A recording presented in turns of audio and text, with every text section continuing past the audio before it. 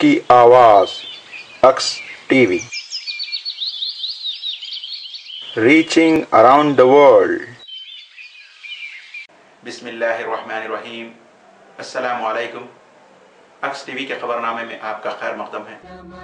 अधिनायक जय हे भारत भाग्य विधाता, पंजाब सिंध गुजरात मराठा द्राविड़ उत्कल गंगा, विंध्य हिमाचल यमुना गंगा उच्चल जलधि तरंगा, तव शुभ नामे जागे, तव शुभ आशीष मांगे, गाहे तव जय गाथा।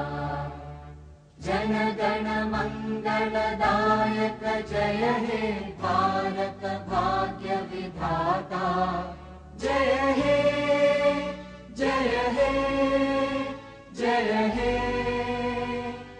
जय जय जय जय हे। It is indeed a momentous occasion today, as it marks the realization of the dreams of crores of Telanganites who made relentless efforts and agitations over several decades.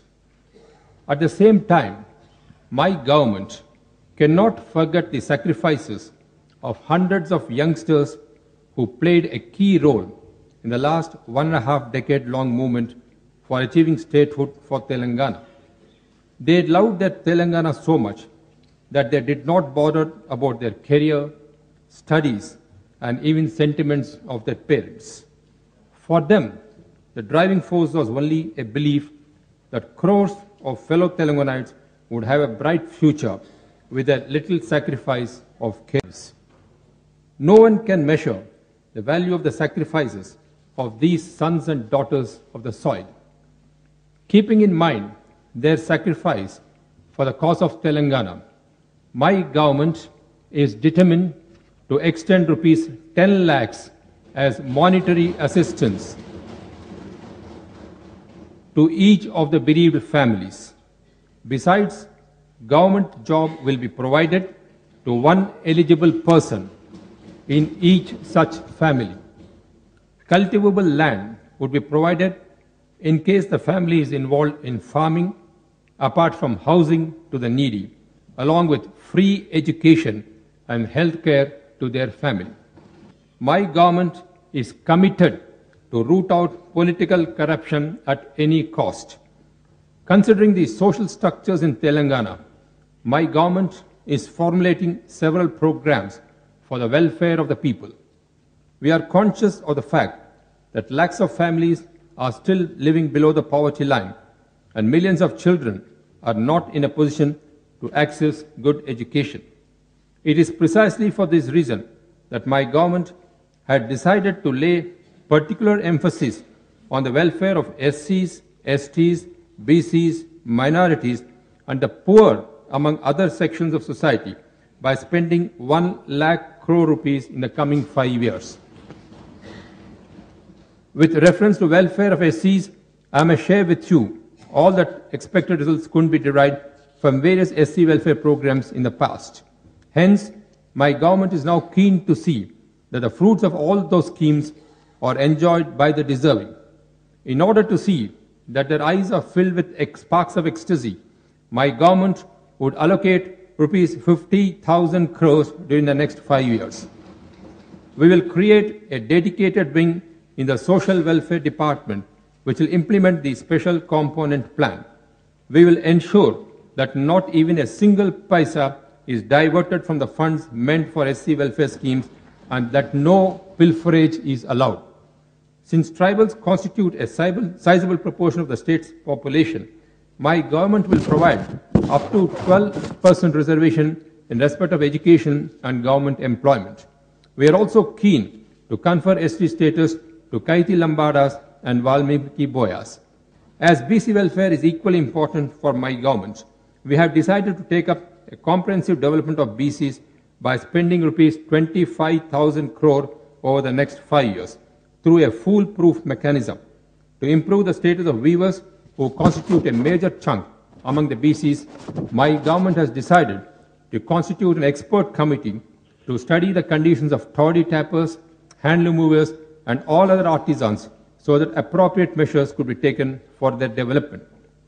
Telangana has seen a healthy integration of people belonging to different religions, languages, and cultures. People have always lived here in harmony. Telangana is known for its Ganga Jamuna Tehzeeb. It is the responsibility of my government to take care of the interests of minorities.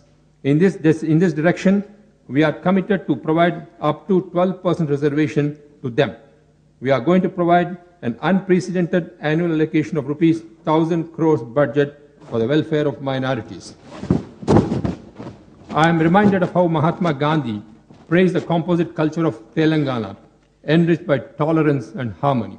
In 1927, in his address at the VV College, Hyderabad, we will take appropriate steps for the preservation of Urdu language. Pension to the needy cannot be a meager amount, serving no purpose. All these years, we have claimed to provide pensions to the poor, though the quantum of the pension is most insufficient to make both ends meet. Now, as part of the welfare measures, my government will provide a monthly pension of rupees 1,500 to the physically handicapped. As a special care towards the welfare of the poor, the meek and the weak, we will introduce a monthly pension of rupees 1,000 to the aged. Even destitute women would get a monthly pension of rupees 1,000. BD workers facing financial distress would be paid an allowance of rupees 1,000 per month. Housing is one of the basic needs of the people. We wish to take up dignified housing for the poor. Each unit would have 2 bedrooms, a hall and a kitchen with separate bath and toilet facilities, so that every family dwelling in them would live with self-respect and confidence. This model would be constructed at the cost of rupees 3 lakh per house. My government is committed to provide compulsory and free education from KG to PG with CBSE syllabus in English medium to all the needy students. A welfare fund will be constituted with a corpus of rupees 10 crores for journalists whose role in achieving Telangana state was immense. Workers plying in Telangana state will be exempted from tax. Accident insurance will also be extended to them as well as workers in construction sector. A large number of youth who had migrated to the Middle East and North Africa are facing problems. Hence, my government will set up a special wing to address the problems of such non-resident Indians. We will draw up special plans to ensure the welfare of the workers in the Gulf region as well as their rehabilitation. My government will extend a special Telangana increment to all the government employees along with health cards to them. Let me make it clear that we would like to have an employee-friendly governance.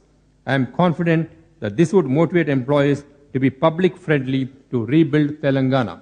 The country can prosper unless women power is harnessed. Therefore, we are charting an elaborate program for the welfare of women. Strict enforcement of laws regarding women's safety and security, particularly protection of women from domestic violence, will be monitored. Keeping in mind the large number of women employees working in Hyderabad city, particularly in the IT sector, special focus on tight security and maintenance of law and order will be the priority of my government. We will work hard to make Hyderabad a safe haven for working women round the clock.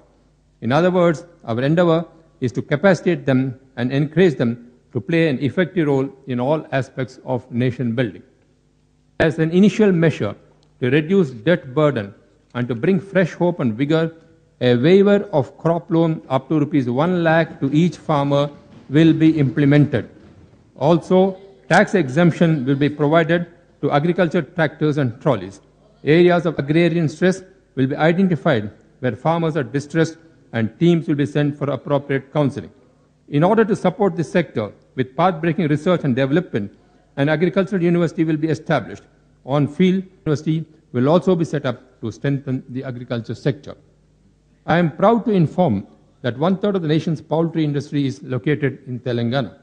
To further boost this industry, incentives will be provided to entrepreneurs and farmers to take up poultry farming on a large scale. Telangana parts of efforts to tone up public health, my government will establish super specialty hospitals in all the districts. Adequate bed capacity would be added in all primary and secondary level hospitals. The existing 108 and 104 services will be strengthened and operationalized. Telangana will formulate the best industrial policy which will give the required boost to the economy. A model system of single window clearance will be put in place. A special chasing cell, SCC, will be attached to the Chief Minister's office to give speedy clearances to the upcoming projects with zero corruption and no harassment to potential investors. Corridor will be promoted between Hyderabad and Warangal to boost employment opportunities.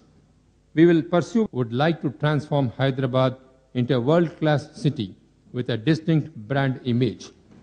Various steps such as cleaning and protection of the Musi River and other water bodies of the Twin Cities will be taken up. In addition, basic requirements such as piped drinking water, underground drainage systems, and stormwater sewage systems, scientific collection and clearance of garbage will ensure control of pollution and maintenance of sanitation, leading to a clean, green, pollution-free Hyderabad. We will strive to make Hyderabad a slum-free urban conglomerate by establishing planned satellite township as per the specific master plans, which will accommodate those poorer sections and migrants who come in search of a better future to the city of fortune, Bhagya Nagari. To make it a delight for any international traveler and for local residents, facilities like expressways, rapid mass transport systems, domestic airports are planned to be undertaken strictly as per a visionary master plan, prepared in consultation with international agencies, incorporating the best of the most livable cities of the world, such as Melbourne, Vienna, Vancouver, Toronto, etc. In short, Hyderabad, a safe zone and an attractive investment destination. Law and order will be the top priority for my government.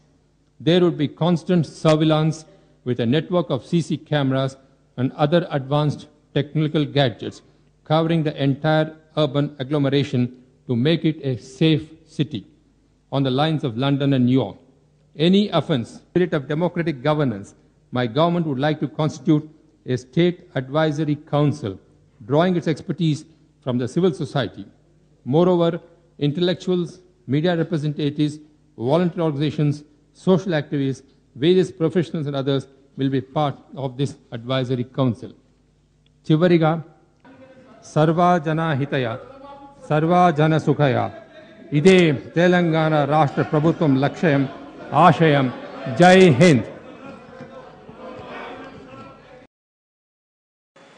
खबरनामे के इस bulletin में हमारे साथ रहने के लिए शुक्रिया। मज़ीद जानकारियों के लिए देखते रहिए अक्स टीवी, हक की आवाज, अक्स टीवी,